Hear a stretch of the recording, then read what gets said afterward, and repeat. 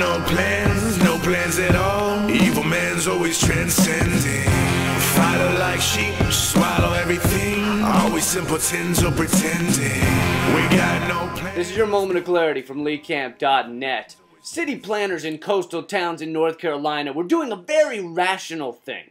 They were looking at climate change science and compensating for expected sea level rise with the way they built things. But North Carolina lawmakers hated this because they choose not to believe in things like climate change or science or dental hygiene. So they got a brilliant idea, akin to the day the inventor of the fanny pack first strapped that purse on his crotch and exclaimed, "I've done it! I found a way to carry around all my shit and never get laid. They're not mutually exclusive after all." The North Carolina legislature voted to make it illegal to take climate change into account during city planning.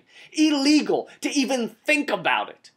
You fucking egotistical jack-off brain jerk-offs! Making a certain area of science illegal doesn't actually change the effect of that science. You can legislate that engineers have to ignore gravity. That doesn't mean we can finally build those floating cities we've been pining for. You can make a law demanding people ignore that they live on a fault line. But when the earthquake hits, that doesn't make them any less crushed to death.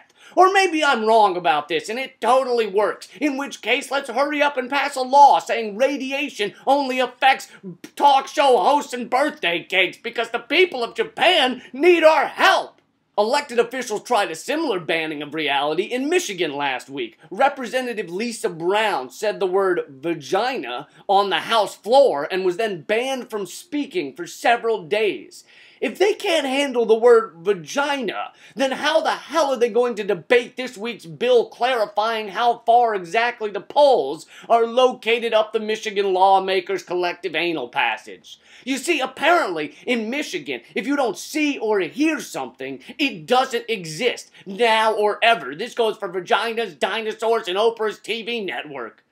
Have we become a nation of fucking children? If you're wrong about something, you have to fucking accept it and sulk off and cry in your bowl of grits at the Waffle House. You can't make a law saying you weren't wrong. If you've pissed off 90% of human beings who own vaginas, you have to sit there and take it, while the vagina people call you vagina-hating, turd-blowing snot satchels. Believe it or not, right and wrong still exist in this world. Sometimes you're wrong. Sometimes, no matter how much you really want to believe that the world's not heating up, it just is. And the planet Earth doesn't give a fuck whether you pass a law against it. The ocean water will break your law. The vaginas will beat your ban. There's an old maxim, and if it's not an old maxim, it should be. It goes, there are two things you should never pick a fight with: an angry sea and a whole lot of vagina. That's your moment of clarity from LeeCamp.net. The articles relating to this episode will be posted on the front page of my website if you want to read more about them. Also, check out the MOC podcast, where I talk more about the week's news. I also interview amazing guests like Janine Garofalo, Chris Hedges, and presidential candidate Rocky Anderson have been some recent ones. It's free at LeeCamp.net and on iTunes. No plans at all. Evil man's always transcending. Fighter like sheep, swallow everything. Always simpletons or pretend.